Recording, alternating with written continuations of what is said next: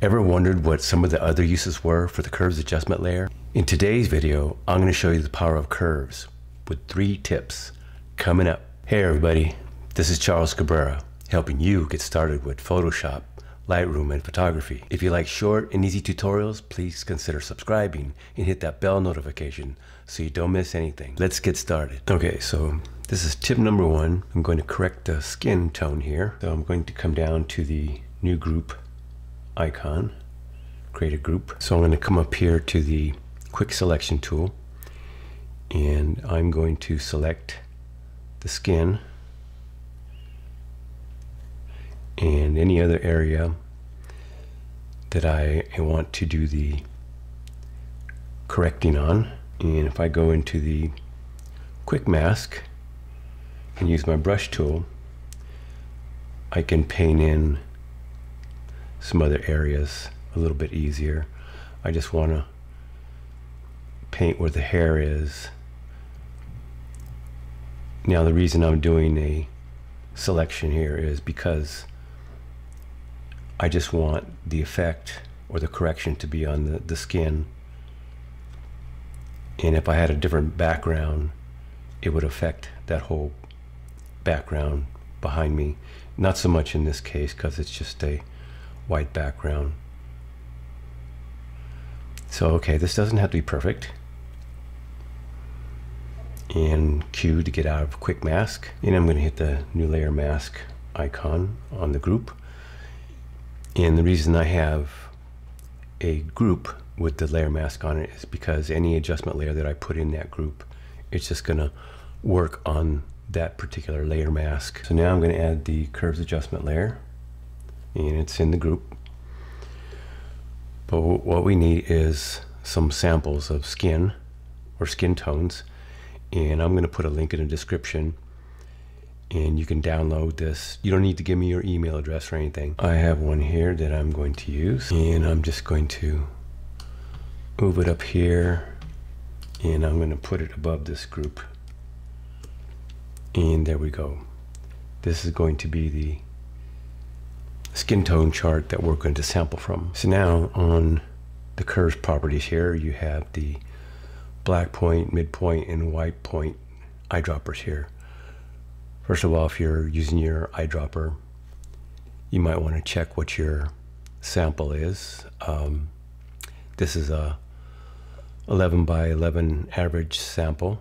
Make sure that it's not point sample at least. And I'm going to come up here to the midpoint eyedropper and double click on that and select this darker skin tone right here. It doesn't have to be exactly, but it works a little bit better when the skin tone is darker. Say OK, and I'm going to say no, I don't want it to be a default, and I'm going to click on what I believe to be is a midtone, and you can see that it changed it and corrected it. So you can click around if you don't get it the first time, but see, here we go.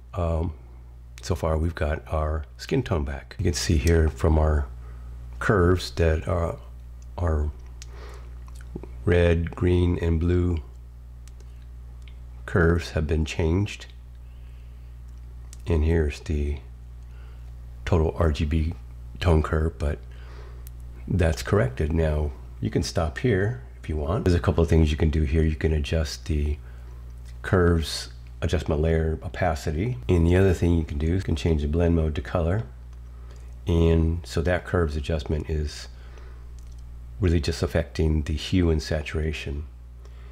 Now you can add a levels adjustment layer and change that to luminosity, and you can change the midtone slider if you wanted to adjust the brightness of the color. And there you go, that is tip number 1. Here's the before and here's the after. Okay, so here we have tip number 2. This image has like a green color cast because, well, it's in a very green area, all the trees, and it's just throwing green all over the place. And it's something you probably wouldn't notice if you're with your camera and you're right in the middle of it, but you get home, get on your computer, and you can tell.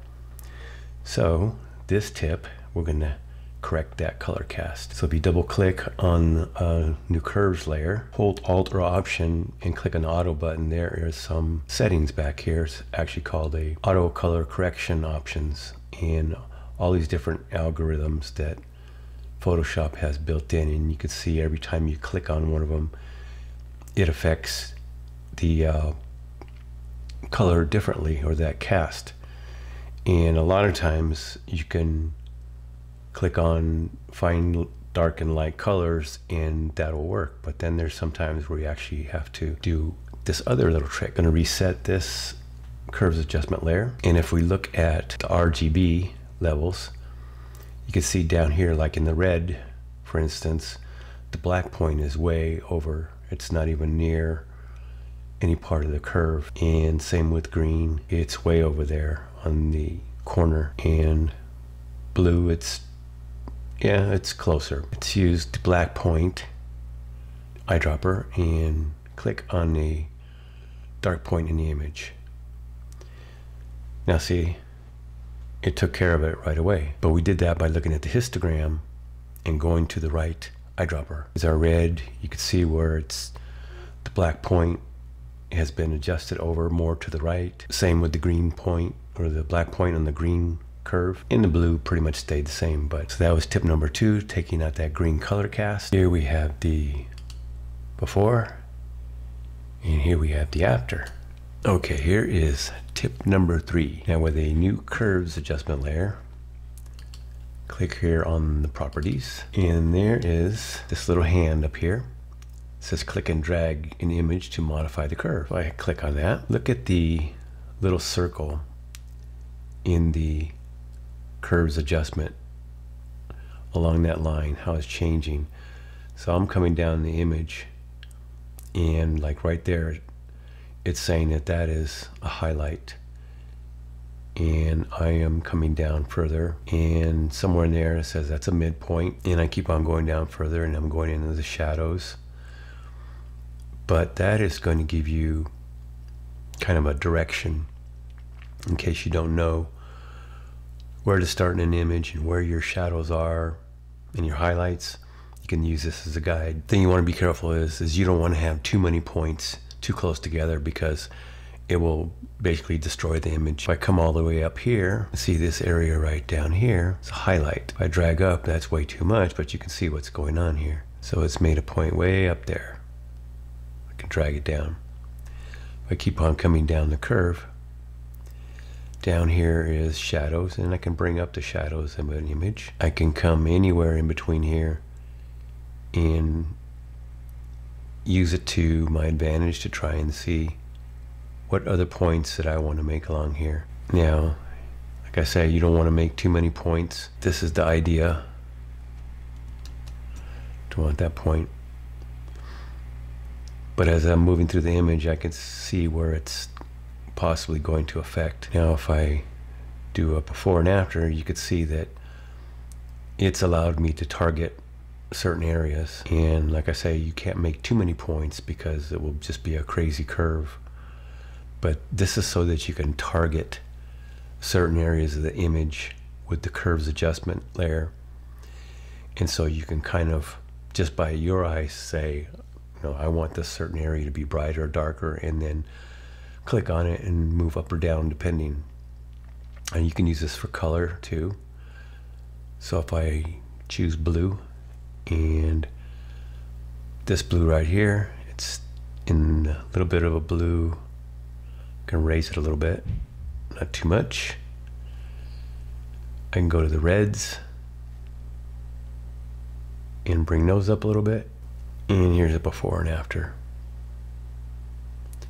So that was tip number 3, using this little hand up here to get areas that you specifically want to change on the curves. So now for the question of the day.